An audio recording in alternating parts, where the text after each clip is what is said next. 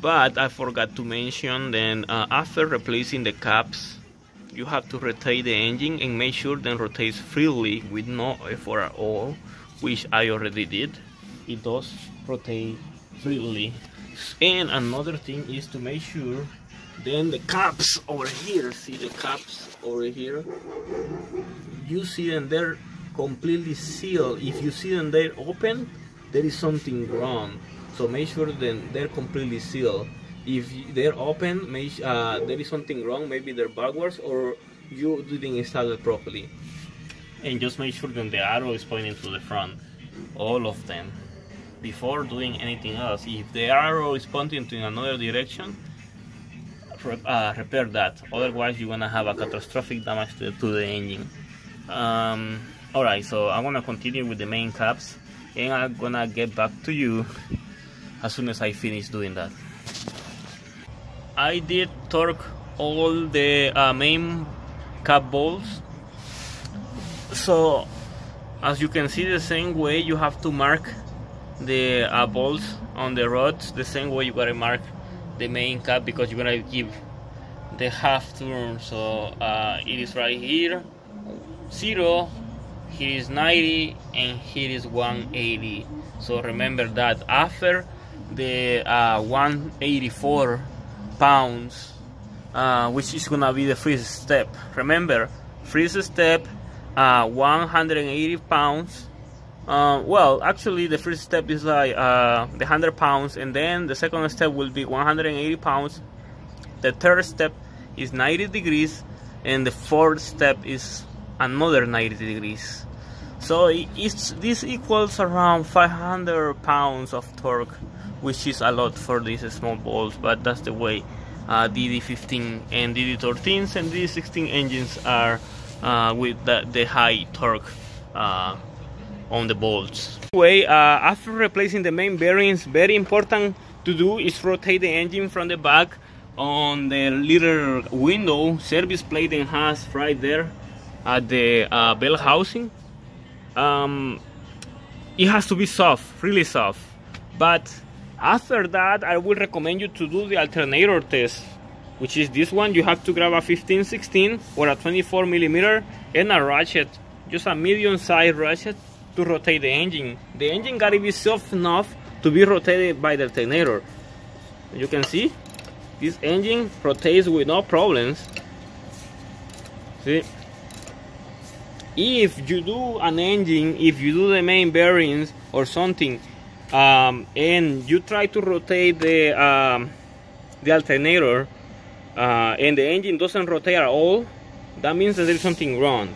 It has to be soft. And if you have a functional engine and you try to rotate it from the alternator and it doesn't rotate, that means there is something wrong as well. So the old suction module got damaged, as you could see at the beginning of the video. So I will need to install a new one. Here is the part number of the new suction module. And I have a new oil pump. The old oil pump was running okay, but still I'm going to replace it, because it is good to replace it every time you do service to the main and the rod bearings, or you do an engine. So it is good to replace it. I mean, you can reuse it if you want, but it's always better to replace it. So I'm going to put everything back together, and then I'm going to start the engine to see how it runs. But before that, I'm going to show you how to pre-fill the oil system on DD15 engine, or DD13 and DD16s are the same. Okay, now to pre-fill the system. The old system of a DD15 engine, DD13 and DD16, requires to be pre-filled before you start the engine, after doing a major service like replacing the oil cooler, engine main bearings, or the whole engine completely. It requires to use a special tool that goes right here.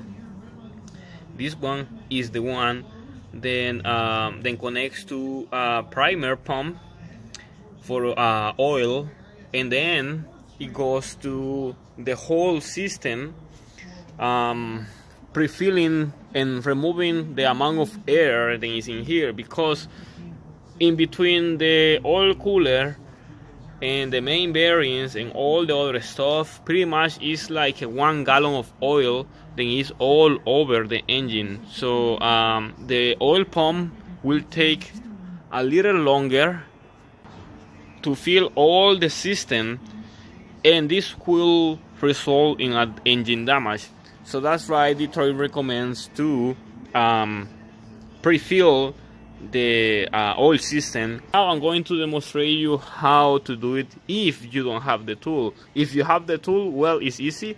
You just buy this little nipple over here, and you remove that little plug and then insert this one and then use the pump, and that's it. Nothing else to do. But if you don't have the tool, you don't know what to do. So I'm going to show you how to do it. So first, we have to remove the oil filter from there. This is a Baldwin filter. Next is to install a new filter. This is the part number. This is a Luberfiner filter. I use this because this is what I have in my area, but you can use any type of filters like Donaldson, OEM, Detroit, or any other brand that is a good brand. So to pre-fill the system, here is what you're gonna do. I'm going to insert just the filter without the cap. The cap is right there. The filter, I'm going to insert it in here. I'm gonna take it all the way down until it clicks. You hear? Now it clicks. It doesn't move, doesn't go out. You're gonna leave it like that. See? It is all the way down. So don't install the cap yet. Now with the filter in there, it's time to apply oil like this. I'm going to apply oil until it gets filled, until you can see the level all the way to the top of the filter. See, it takes like 3/4 of oil to get filled.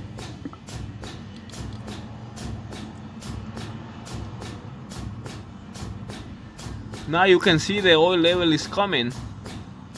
See? Coming up.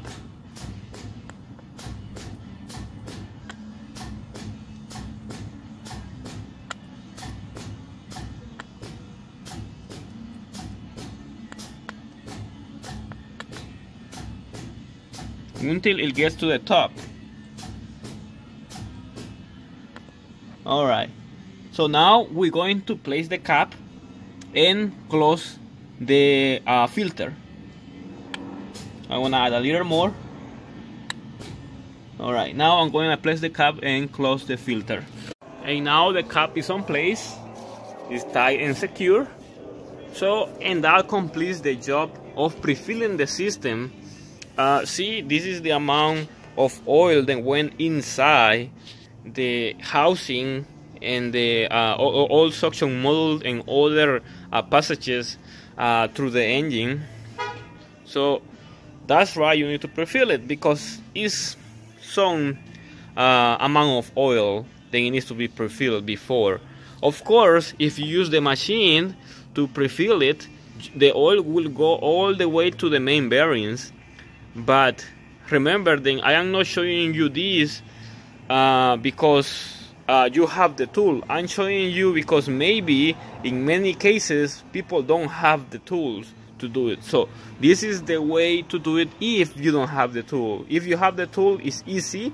You don't have to do any of this. But if you don't have it, there you go. This is the way to pre-fill the DD15, DD13 or DD16 engines after a main bearing replacement. So I'm gonna be using Rotella T5 synthetic blend 10W40 to fill the engine with oil.